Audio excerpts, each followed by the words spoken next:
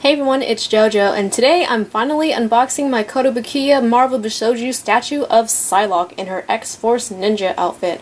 I've had this for months and I haven't been able to get around to unboxing it, but now I can. Don't ask me why I waited so long. Alright, but anyway, Bishoujo translates to pretty girl, and this definitely is a beautiful looking statue. Here is the front side of the box. It's displayed in this really nice window display right here. Here is the side showing a really nice graphic of Psylocke. Not too much going on this side, kind of the same graphic. And here is the back of the box showing a really nice display of Psylocke and a nice display of her backside. And here down at the bottom showing a little bio of Psylocke. You could pause it to read it, although I think the lettering might be a little too small.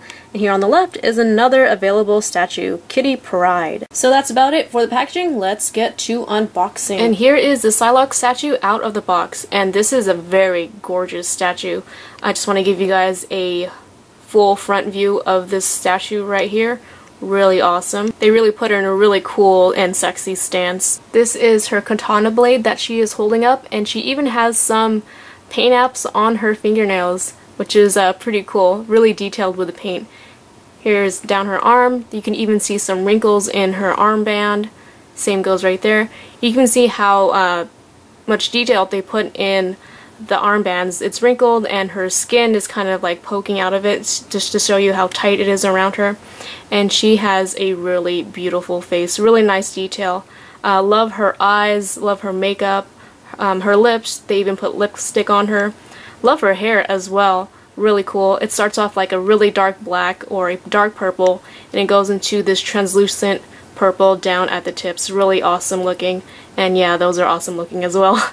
And you can even see some musculature right here under her arm, some creases in her shirt, and she has this sash that's kind of flowing in the wind, kind of gives you the illusion of movement.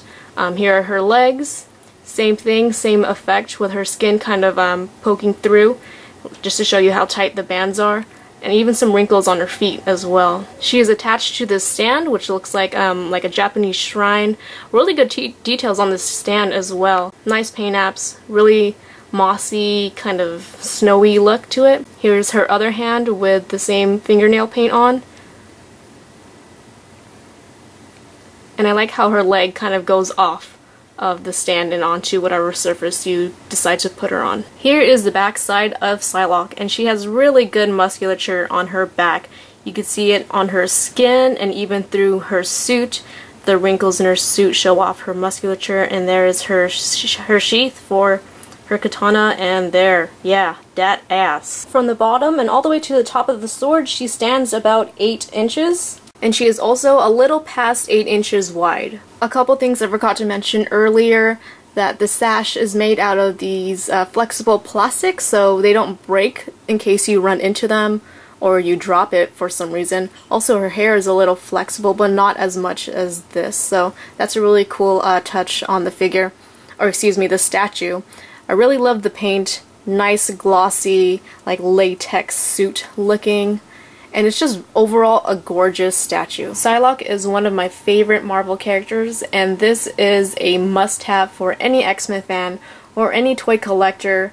If you're into Kotobukiya Bishoujo statues, this is a must-have. She is so gorgeous, beautiful, sexy, and it's just awesome. Psylocke is an Asian woman with a British accent, and who doesn't love that? So that is about it for my unboxing review of Kotobukiya's Marvel Bishoujo statue of Psylocke in her X-Force Ninja outfit.